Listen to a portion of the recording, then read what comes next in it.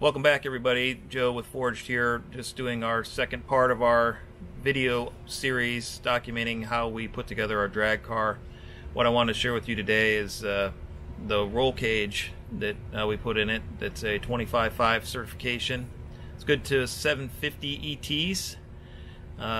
Like I mentioned in our previous video, I didn't want to sacrifice on safety and be the lightest car in our class. I wanted to have the lightest car in the class and meet all of the safety requirements. So we did quite a bit of work to make sure that the cage was done properly, that we had fire suppression, parachute, window net, you name it. If it is something that would make the car safer to drive, we put it in the car. And we'll cover some of those other systems in future videos because we've done quite a bit of work actually, but I want you guys to see what the cage looks like and how much work actually went into it.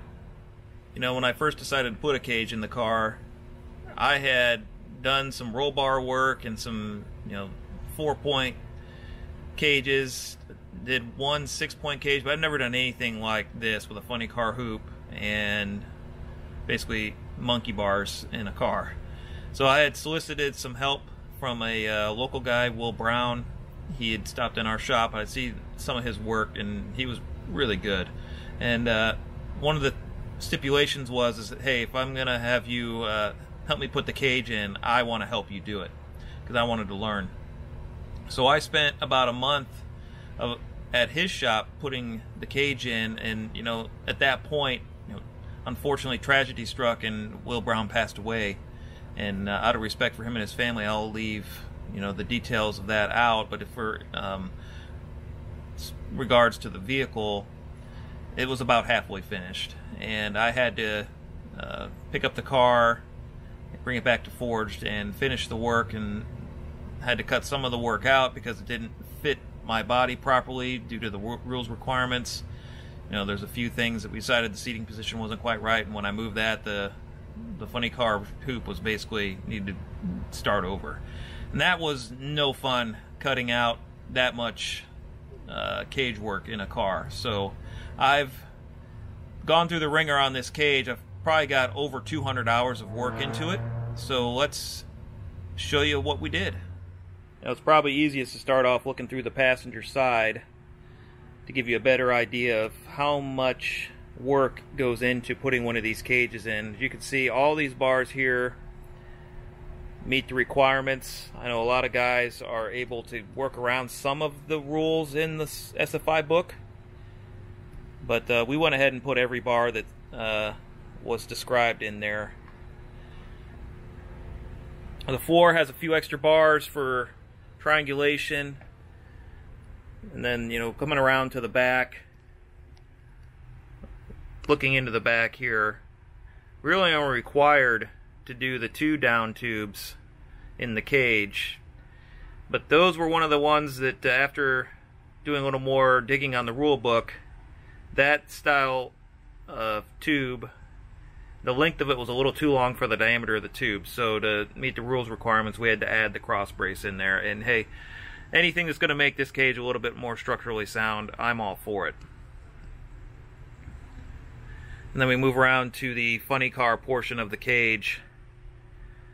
This was probably the most challenging because we had put it in once and I had to cut it out because it wasn't forward enough on the head, and the bars up top were just a little too close to my head when I had the helmet on. So I had to basically start over and cut it all out. And I made that portion of the cage 25.5 certified, so that's one's good to 650. So knowing how painful it was to cut it out, I just went ahead and made that future-proofed.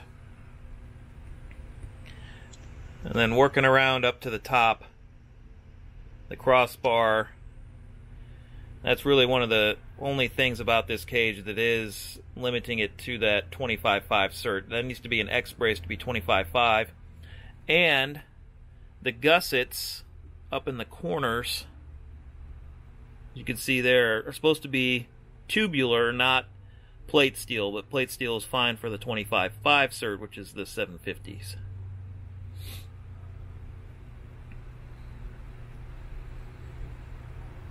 you can see up top there, that's where we decided to put our parachute release. It is the most natural position for me is to just reach up and slap it forward. And then same thing for the fire suppression. That's the most natural spot for me to work it. And I know a lot of people who have driven cars with this style cage, that's where typically the fire suppression is mounted. Right there, so you just reach up along the bar and pull it forward, and if you're on fire, hopefully it puts it out quickly. Now we mounted the fire bottle in the rear. All the lines run forward. We got lines up in the engine bay, lines in the battery box where a lot of the fuel system is housed, and we also have lines going over to the driver's footwell. Let's go around to the other side of the car so you can see how it looks like through the driver's door. Alright, now we're looking at it from the driver's standpoint. One of the biggest things we wanted to make sure was we could get in and out of this car pretty easily. Now, I'm not a small guy. I'm 6'2", 250. Hoping to drop a few more pounds here, but needless to say, if we have a problem and we need to get out of this thing, I wanted to make sure it was easy to get out of. So we made all the bars go as low as possible and still meet the requirements. We also, with the window net, we bent it in such a way that when it flips out, it curves down and allows you to get in and out of the car without that being an obstruction.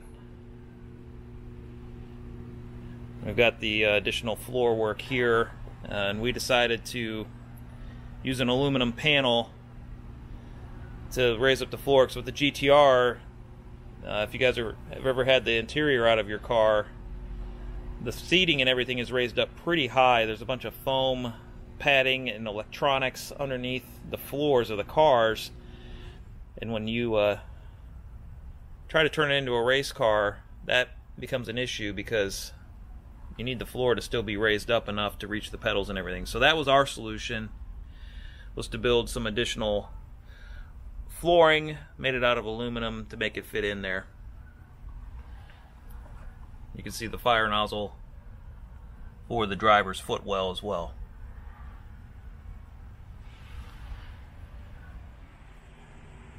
And to show you guys the trunk as well, there's quite a bit of work that was done in the trunk to properly mount the fuel cell, and we decided to do the parachute mounted directly to the mounting plates at the back of the cage, triangulated out and out to our own in-house parachute mount that we made.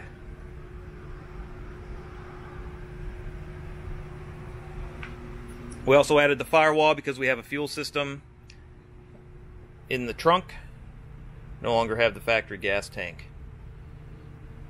We still need to seal up the bottom there, but just a few little minor details to complete in the trunk.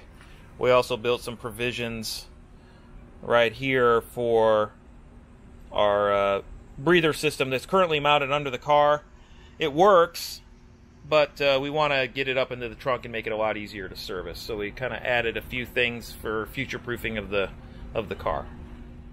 Alright guys, hopefully that gave you a little bit of insight into what goes into a 25.5 or a 25.3 cage for a GTR. There's quite a bit of work to get something like that put in there, but I think people are starting to realize that we need to get the cars as safe as possible. They're starting to go extremely fast.